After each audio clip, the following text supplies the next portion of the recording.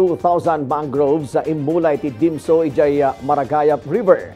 Electrical materials impaay ti Batac City LGU iti 35 a benepisyaryo ken PIA Region 1 nangisayangkat iti training workshop ni Angel Kim Pingostro para iti detalye.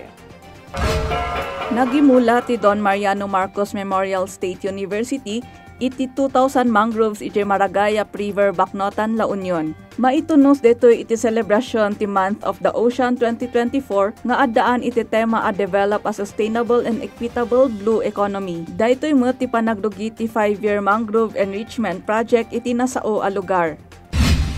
Nangipaay ti city government ti Batac iti electrical materials kadagiti 35 a benepisyaryo ti Pasilaw Pro-Poor program.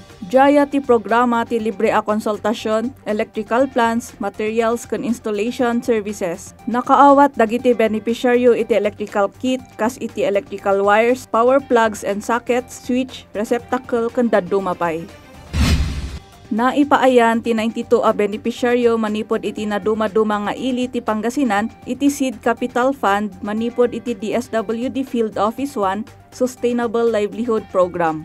Pakabuklan a 1,380,000 pesos tinaipaay at tulong tapno makaalada iti kasapulan nga asset iti napilida a microenterprises.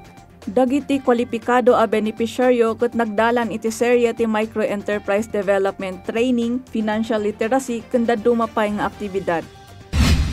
Nangisayangkat ti Philippine Information Agency Region 1 iti training workshop a naawagan kas inspired government communicators, igniting nationalism, strengthening public integrity, and revolutionizing excellence for a bagong Pilipinas. Nasurok 70 a government information officers manipod iti Ilocos Region tinakipasat iti nasao nga aktibidad.